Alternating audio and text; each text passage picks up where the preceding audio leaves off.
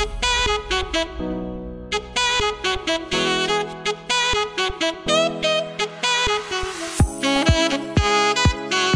guys, welcome to Living with Lo. If you're new here, my name is Lauren. Today I'm going to be talking about my 29-week pregnancy update. First things first, I am 29 weeks and 2 days, which is the equivalent to 7 months pregnant, which means I'm 73% of the way through my pregnancy.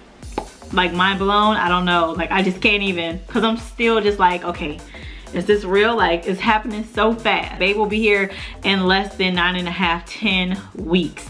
Okay, so baby is about the size of an acorn squash, which is approximately about 15.2 inches long and about 2.5 pounds, which means baby is packing on the muscle and is definitely starting to gain weight more and more as the pregnancy progresses. At this point, you're probably getting a feel for the personality based on the movement that baby is, you know, doing down below. It might be playful jabs. It might be more of like a gentle dancer. I joke around all the time and say I have more of like a full-on break dancer. Definitely comment below and let me know what the status is as it relates to baby meat, baby kicks. If you haven't already, definitely make sure you go ahead and smash that subscribe button and also click on the bell for notifications so that you are notified whenever I do put out new content. It's going to be ramping up as the weeks is getting closer and closer. I have so much to share. One of the things that I definitely forgot to mention in last week's video, which was the 28-week video, if you haven't already, definitely click the link above. I will link it just so you can watch it.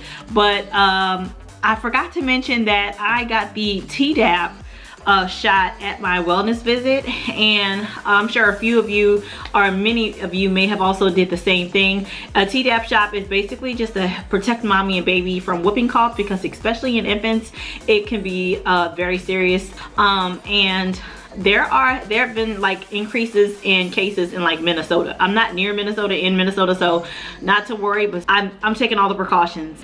How many of you out there at your 28 or 29th week mark decided also to go in and grab the vaccination? At this point, baby is taking in a lot of calcium as their bones are starting to harden. So definitely make sure you are taking adequate amounts of calcium. I definitely take a prenatal and it has the calcium in there, but on like maybe like once or twice a week I'll pop an extra vitamin C tablet, because I did notice my teeth were starting to ache a little bit, and with Lo, my first pregnancy, I lost a tooth. So I'm definitely trying to prevent that in this pregnancy. Definitely let me know if you have like the achy teeth, or you're feeling like a cavity may be coming on. That may be attributed to like a calcium deficiency. Although my blood work came back fine, I'm definitely trying to take all the precautions. So I definitely got through preparing my hospital bag, as it is getting closer and closer to the time for my planned C-section. In the case that he doesn't come prior to, I'm crossing my fingers hoping that everything goes smoothly as planned, but you just never know. Definitely let me know in the comments box below if you're also anticipating an early labor, or if you're thinking that baby may just wait it out and you may make it to your either planned C-section or delivery due date.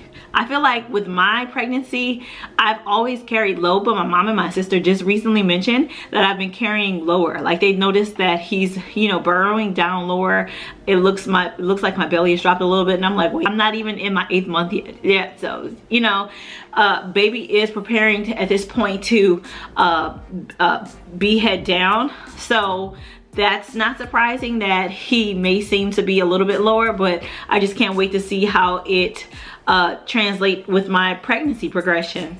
And speaking of like hospital bags and stuff like that, has anyone gone on their hospital tour or like visited the hospital ward where you're going to be delivering in the labor and delivery ward yet? So at this point, babe is definitely starting to plump up, if you haven't noticed already. So the babe may be putting pressure on your digestive system, and that may look like hemorrhoids, constipation, gas.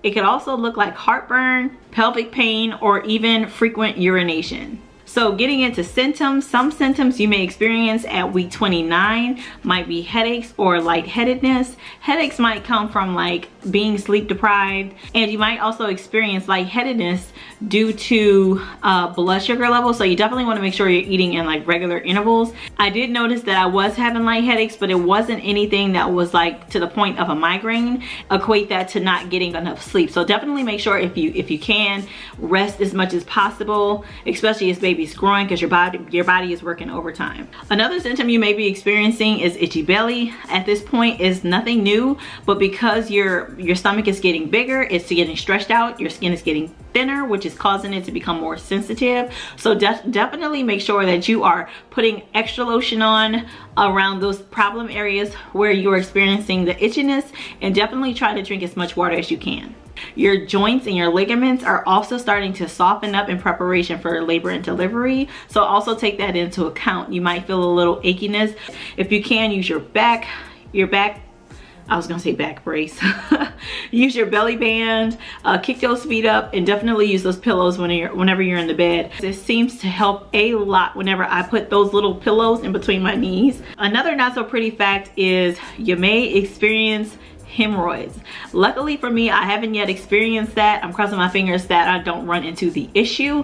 I did, however, with my first pregnancy, and I was just like, what do I do? Because not to say it was super painful, but it definitely wasn't comfortable. And that's just because the baby is putting pressure on your intestinal muscles. Something you can do to combat the hemorrhoids is eating leafy greens, drinking lots of water, and also getting in a lot of fiber. But I have been kind of stacking up on my oatmeal, as that is a good source of fiber. You can also do like whole wheat cereals, helping aid the digestive process. I'm gonna go ahead and end the video here, but I just thought to ask a few quick questions.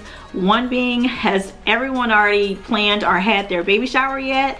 I decided that I am going to pass up the baby shower. I was planning on doing a virtual baby shower, but I just kind of decided not to. At this point, I just want to do like a sip and see. So maybe like a few weeks after baby's born, I'm going to send out all of the notifications to everybody, and if they want to like get something off of a registry, that's cool. So definitely let me know what your plans are as it relates to virtual baby showers, baby showers. Also, I want to know, has anyone planned a baby moon? I look forward to hearing back some from you guys, but definitely drop in the comments below how everything's going as it relates to your pregnancy progression, and keep your girl updated. So I will be seeing y'all in the next video. If you like this video, definitely give it a thumbs up for me, and that's it. I'll see you guys later. Bye.